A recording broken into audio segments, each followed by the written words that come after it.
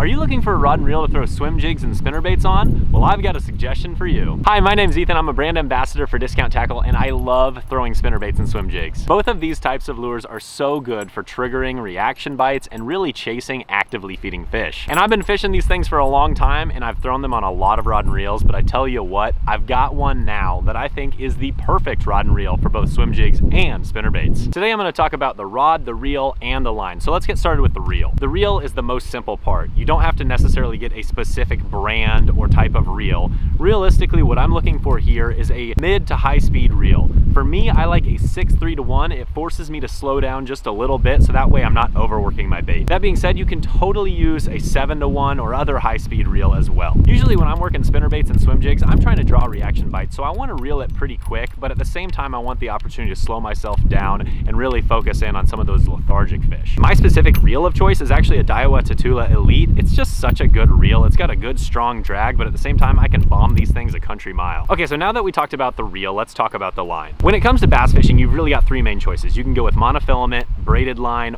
or fluorocarbon. What I would tell you is you should probably stick to either braid or fluorocarbon. Monofilament has a lot of stretch, and if you make a long cast and try to bury the hook on a spinnerbait or a swim jig, you're probably gonna have a hard time. If you're fishing around a lot of heavy cover and a lot of vegetation, braid is gonna be fine for you, but for me personally, I like fluorocarbon. I would say any size from 12 to 15 is gonna be great.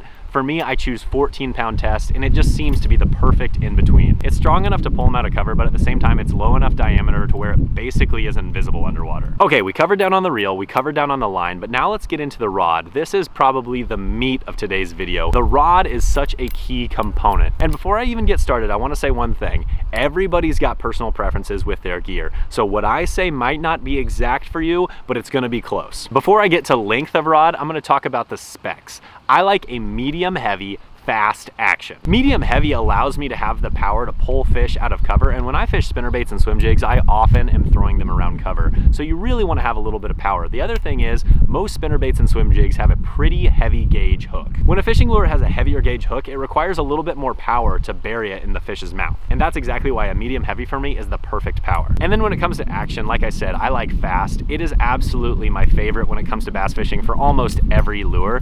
For spinnerbaits and swim jigs, as mentioned, they've got a heavy hook on them, and you might make a long cast and you really want to be able to bury that hook.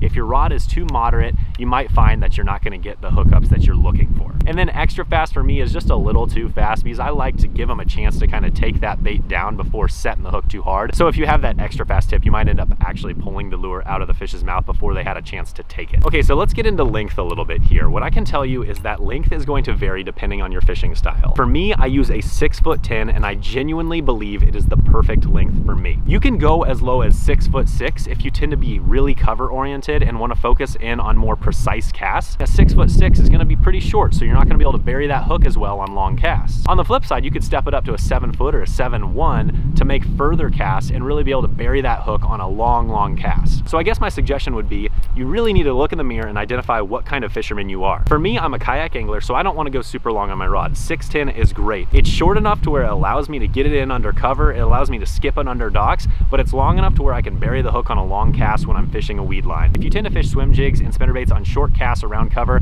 I would go shorter. If you tend to fish them around grass flats in open water, I'd probably go a little longer. I know that's not a specific answer, but like I said, everybody's got a different style and everybody's got different preferences. I'm telling you what, I don't think you can go wrong with 6'10" though. Okay, I've been rambling at you long enough. Let's get started fishing, and I'll talk about other things that I like to do when spinnerbait and swim jig fishing. Hopefully we can catch a bass. I don't have a ton of time, but wish me luck. Okay, I'm gonna actually go ahead and start with this War Eagle Finesse spinnerbait. It's a little bit smaller profile, but I figure in this clear water, it's gonna do a good job of matching all the small bait fish in here.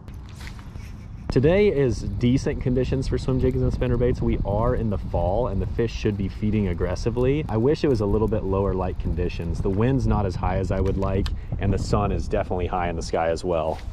That said, I figure if I cover a lot of water, I might just catch one, who knows. There's a ton of grass in this lake, and I'll tell you what, having some backbone on your rod allows you to kind of rip that spinnerbait or swim jig free. What I really love about this 6'10" rod is I can still cast it as far as I'll ever need, and even if they bite at the end of the cast. I usually can set the hook pretty darn well with it, but at the same time, it gives me the ability to really skip under docks and whatnot. And I tell you what, that is so crucial with these baits. I live in Michigan, and dock fishing is definitely relevant in a lot of the inland lakes that I fish. And a swim jig is honestly one of the best baits that you can possibly use when fishing around docks.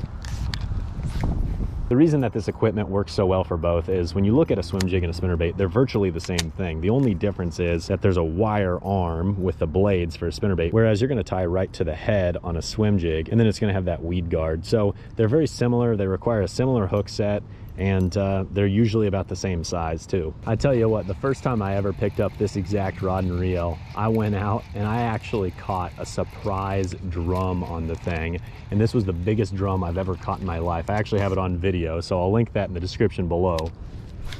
The second I caught that fish, I realized this thing has plenty of power. If I can haul in a giant drum that big, I'm gonna be just fine when it comes to bass fishing. Water's awfully clear, so I'm just reeling it pretty darn hard, and I'm twitching it pretty hard whenever it starts touching grass.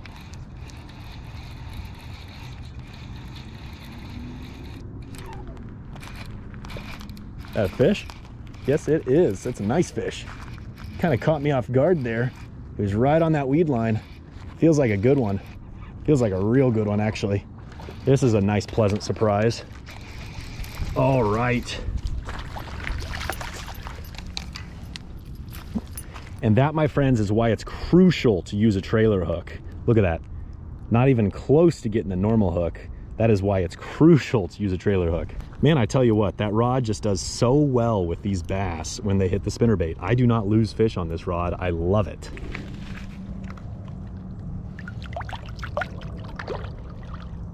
You know what? That fires me up, man. Like I said, this is just that War Eagle Mike McClellan finesse spinnerbait. It's like a 5/16 ounce. It's pretty small. This really is one of my confidence spinnerbaits. What I really like about it, the fact that it's got that Indiana and Colorado blade, and then because it's so light, I can keep it really high in the water column. And there is a ton of grass in here, like I said. So I just want to keep this right above the weed line. And any fish that are hunkered down in there look up, see it, and they smash it. That fish really was a perfect reminder of why you need trailer hooks. I'm definitely going to link trailer hooks in the description below, so please make sure to pick some of those up if you don't have them yet. They're crucial for spinnerbait fishing. All right, as much as I'd love to keep chucking this spinnerbait and chasing bass, and I do believe I could probably catch more, I need to get home and cook dinner, so I'm gonna have to leave. That said, I hope you enjoyed today's video, and more importantly, I hope you're confident that you can go out and pick up the right rod and reel for swim jig and spinnerbait fishing. If you have any further questions, make sure to drop them in the comments below. We will help as best we can. Thanks again, tight lines. We'll catch you next time.